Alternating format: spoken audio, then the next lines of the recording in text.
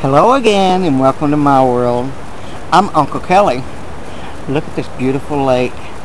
Oh, you know what? Did you hear about those crazy deadbeat doctors getting paid by big pharmaceutical companies to pitch new drug? It's true. I read about it in the news.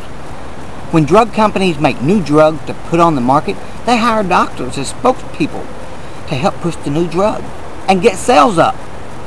Well, some of those doctors are what you call deadbeats. They've had their medical license revoked for some of the awfulest things. One doctor, he was fired for giving vaginal and rectal exam to young women without letting them know why. Oh, for Queen's sake. Pick on me, doctor. Give me the rectal exam and see what happens. Call me tomorrow. Oh, well. I feel dirty now. I guess I better take a shower. Remember to check me out at Airhead, the TV show, all one word, at Facebook, and on a podcast near you. Ta-ta.